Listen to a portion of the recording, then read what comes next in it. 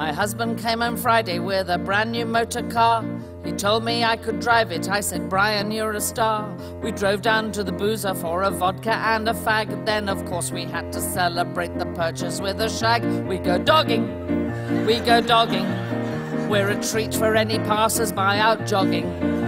We do it because we found that when people crowd around, it is somehow more profound when you're dogging.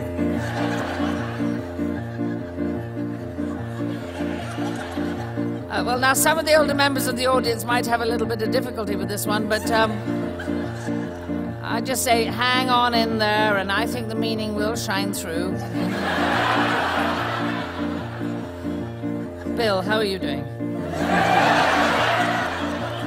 Anyhow, if you are still a little bit in the dark at the end, just ask a young person or Google. Just don't take your computer for repair immediately afterwards. Well, we drove down to the far end of the car park back of Aida. A threesome was hard at it in a sporty little Mazda. It made it more exciting as they pressed against the glass. And when Brian got his torch out, you could see right up her ass. They were dogging. They were dogging. Believe me, they were more than merely snogging. But though her cheeks were parted, she spoilt it when she farted, and we wanted to get started on our dogging.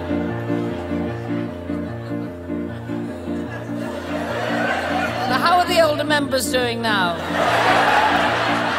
Not finding it too impenetrable? Those of a sensitive disposition, leave now.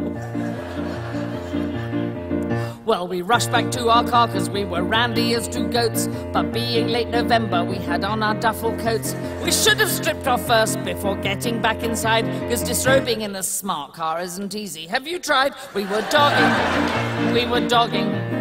In the struggle, poor old Brian tore his frogging. Our apparel was misguided, because when our heads collided, Brian's manhood then subsided, but that's dogging.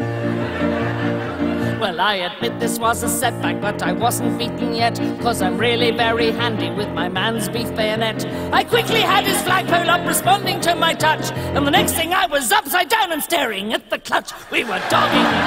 We were dogging. The heat was on to stop the windows fogging.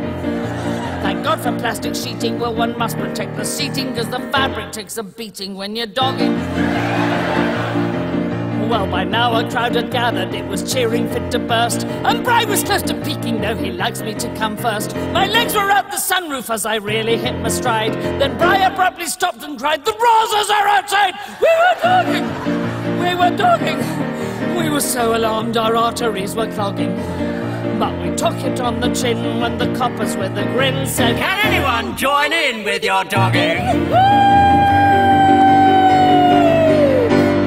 As you can imagine, Brian, I was thrilled to bits. I love to feel a copper's crunching in between my tits. My ecstasy was mounting, I was feeling so alive, when who should wander by but a bloke from Channel 5. He likes dogging! He likes dogging! He signed us for a series he was flogging. So watch out for Brian, me, and the odd celebrity. We were shagging on TV, nightly dogging. Oh, we'll be dogging. We'll be dogging. Oh, think of all the limelight we'll be hogging. Well, the credits show my hand massaging Brian's gland. The presenters, Russell Brand, lovely dogging.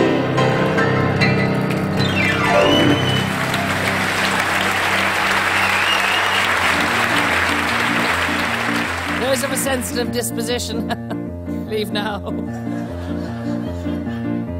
Well, we rushed back to our car because we were randy as two goats. But being late November, we had on our duffel coats. We should have stripped off first before getting back inside, because disrobing in a smart car isn't easy. Have you tried? We were dogging. We were dogging. Absolutely wonderful. I mean, they're so clever.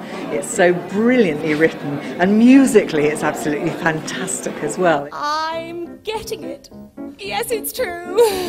I'm getting it. Whoop-de-doo. It's witty, it's energetic, it's topical. Bit raunchy, yeah, but fun. It isn't too late. It isn't too too late, it isn't too late to be famous. Having a roast with Cal and Best and both of the Proclaimers. See us here, see us there, see us bloody everywhere. Check into a clinic, don't be a cynic. It's mental being famous. So what, I hear you ask, exactly is the reason for the credit crunch? The fault lies with the banks, whose senior personnel are frankly out to lunch.